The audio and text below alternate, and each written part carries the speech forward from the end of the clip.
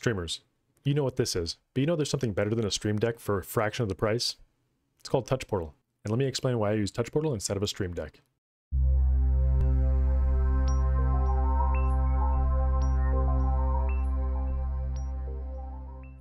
First is the price. This Stream Deck Mini costs $80, and the Stream Deck XL with 32 buttons costs $250. This is Touch Portal. It runs on a used iPad that I picked up for $50.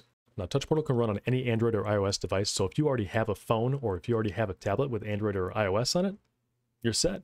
Now, the base Touch Portal app is free. You can have up to 2 pages and 8 buttons per page. But for a measly $13, you can have an unlimited number of pages and 110 buttons per page. The other reason I use Touch Portal is all the plugins. It works with OBS, Streamlabs, Spotify, VLC, Discord, Windows applications.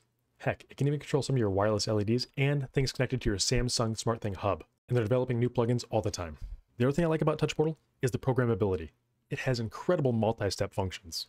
The number of things I can control on my OBS far exceed that of the Stream Deck. Not only that, it has some really cool logic functions like if and else statements for those who really want to get in and control their streams. Now yes, there are some cons to Touch Portal, but they are few and far between.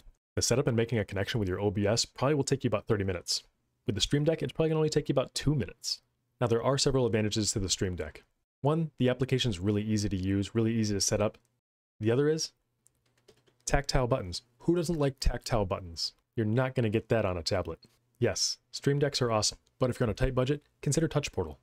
You never know, might be the perfect tool for you.